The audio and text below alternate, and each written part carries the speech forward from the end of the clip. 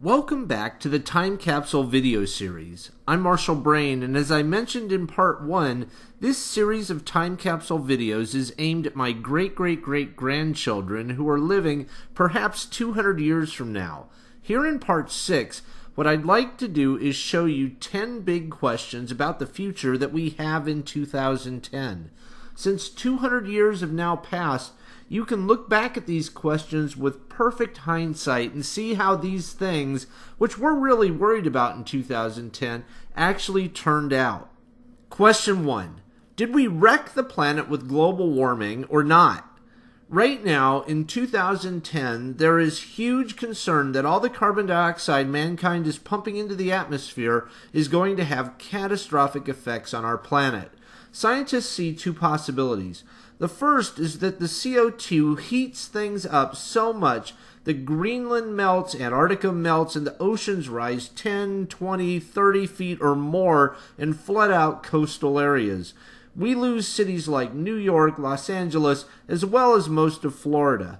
The other possibility is that warming causes the Gulf Stream to shut down and we enter a new ice age, which would probably be even worse. In 2010, we talk about trying to cut back on fossil fuels and CO2 emissions, but we make very little progress. CO2 emissions grew 35% in the last 10 years. So how did this whole global warming thing work out?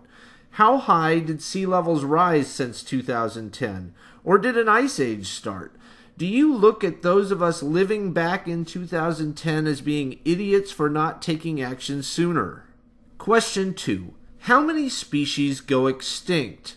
It looks like in 2010 we're standing on the brink of a mass extinction. Lots of big species like elephants, tigers, rhinos, manatees, and so on are in peril. There are only about 500,000 African elephants left in the wild. There are only about 20,000 lions and rhinoceroses left in the wild. Bluefin tuna could be extinct in 10 years from overfishing, along with many shark species. There is huge concern about ocean acidification and its effect on coral reefs and smaller species. We're cutting down the rainforests at a fierce rate, and many species could become extinct there as well. With 200 years of hindsight, did human beings get their act together, solve the problems, and prevent a mass extinction event? Or did we blow it? Did we save the rainforests and the oceans, or did we lose thousands of species? A related question.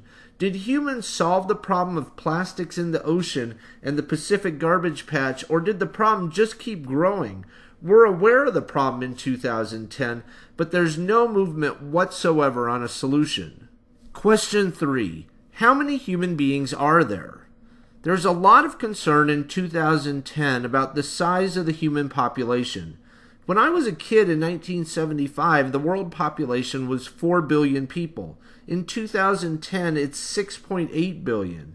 We know that all these humans are starting to stress food supplies and water supplies, overfish the ocean, and so on. Did the population just keep growing, or was there a catastrophic famine or pandemic event that cut the population back, or did humans enact policies to control population? Question 4. Do terrorists get access to nuclear weapons and cause mass destruction? There's been a lot of concern about terrorists since 9/11/2001, which was a gigantic event in America. Right now, only a few countries have nuclear weapons, but North Korea has been testing weapons, and Iran is on the brink of testing its first. Did terrorists get hold of nuclear weapons and blow up a large city? Did they ever mount another serious attack like 9/11? Or did terrorists fade away? Question 5. Is there a big economic catastrophe because of oil? In 2010, there are many dire predictions about the world running out of oil. That's because the world is totally dependent on oil to run its cars, trucks, trains, and airplanes right now. It's difficult, if not impossible, to imagine a world without oil in 2010. Did we ever run out? If so, did it create an economic catastrophe? Or did we convert over to things like electric cars and biofuels in time? There are many other elements that are starting to look just as scarce. Things like gold and iron production look like they've peaked in 2010 or will peak in the near future. We talk about peak gold and peak platinum. How did that work out? Question 6. What happens with outer space? In 2010, the United States has a real problem with space. Since the 1960s, when we landed on the moon, we've been the dominant space nation. But we're ending the space shuttle program in 2010, and we've just canceled the new moon program. We will have no way to get into Earth orbit in 2011, and we'll be hitching rides on Russian rockets. To people who love space, you can't imagine how disappointing this is, especially since we had such a promising start. The U.S. could have started a moon base in the 1970s, and we could easily be on Mars by now, but we totally lost our momentum. So what happens? Do humans start living in space and on other planets? Does the United States ever get its momentum back, or do other nations like China take over? We watch movies like Star Wars and Star Trek in 2010, and we assume humans will soon be traveling to other stars. Does that ever happen? And what about SETI? Do we discover intelligent life elsewhere in the universe? In 2010, SETI has discovered absolutely nothing. Question 7. Does the United States economy implode or survive? In 2010, there are several things that, we are told, could bankrupt the country. The deficit is at about $12 trillion right now and has been growing rapidly in recent years. Social Security and Medicare are set to run out of money in a decade or two. Healthcare costs in the U.S. are rising rapidly, and we seem to be unable to control them. The dollar has been the dominant international currency for decades, but it appears that that dominance may be about to end. Some people predict hyperinflation. Some predict a total collapse of the American currency. Some say it'll all work itself out. What actually happened? Question 8. Did the United States peak in the 20th century, or did we come back? If you look at questions number 6 and 7, there's a more general question we could ask. The United States has been the world's dominant superpower since World War II.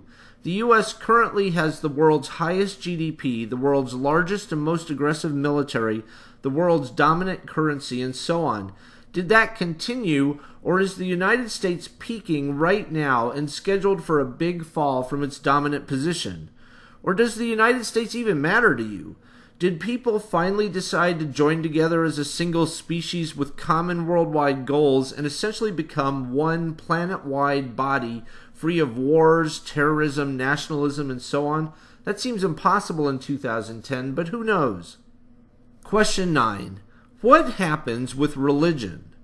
In 2010, religion is a huge deal in the United States. About 75% of the population in the U.S. claims to be Christian. More than half of the people in the United States think the Bible is literally true.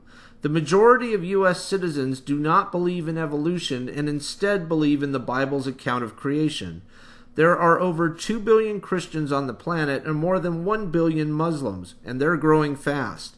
So how did this turn out? Did the world become more religious, stay about the same, or did the world eventually become rational and abandon religion? And question 10. Do humanoid robots, artificial intelligence, self-driving cars, and so on ever become a reality? Right now, there are basically 0 robots found in American homes and businesses. There is a little robot called Roomba that will sweep your floor by randomly running into things, but that's about it.